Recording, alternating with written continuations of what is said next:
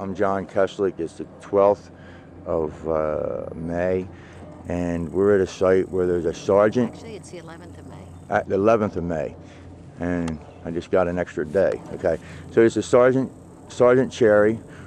We just took psychometry readings, and we found it's a 17.7 on both sides, and we're going to try to compare it to other trees. The tree was just planted recently this year. It has a well around it.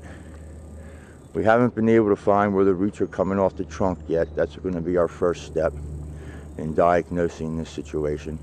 It has a well around the tree. We've already explained that that's not going to be in the long-term best interest of the tree. So we're going to look for the woody roots. Okay, now we're going to very carefully dig around the base of the tree, being very careful not to injure any woody roots that we may find or to wound the trunk in any way. We don't want this to be destructive research, but we do want to try to find where the woody roots are coming off the trunk. Here we have non-woody roots that look like they're going to become woody roots that are already, as you can see, if you can see that right here, we're starting to grow around in circles already around the tree to become girdling roots, I would believe. Let's see here. And right here, let's see. Right here we do have more roots growing around the trunk in a circular formation. The autopsy, you see what we're saying? We're doing autopsy, not a necropsy. We're doing an autopsy. There's a worm. Another worm. Yeah. We're finding roots that are already starting to grow around in circles around the tree. Okay. To, I believe, at some point become a woody root and girdle the tree.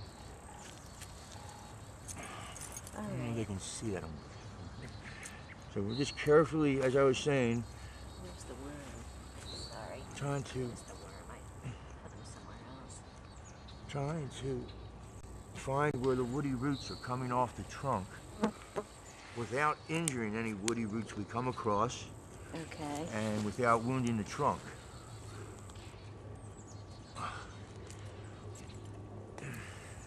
So far, what we're finding are these pretty much non-woody roots that were, as you can see, they were growing around the trunk. Coming from down below, they're coming from down. See, when the tree is planted too deep, whether it was too deep in the nursery before it came here or what have you, the roots tend to grow straight up and then they tend to circle the trunk. Okay. Yeah, it wasn't really planted that much, but it was kind of sitting in a root ball, but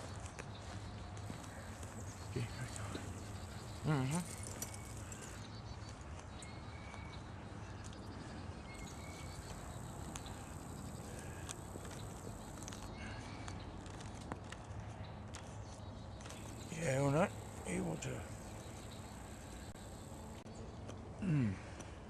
We do have a constriction in the trunk, and what I'm coming across here is more woodier girdling roots growing around the trunk, okay. rather than the formation of a trunk flare and a root collar and then woody roots. I'm not finding that. What I'm finding, the deeper I go, is more roots growing around in circles around the trunk.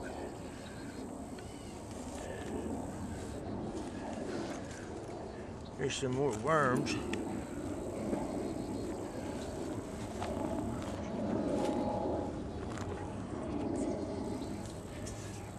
As you can see, these roots appear to have been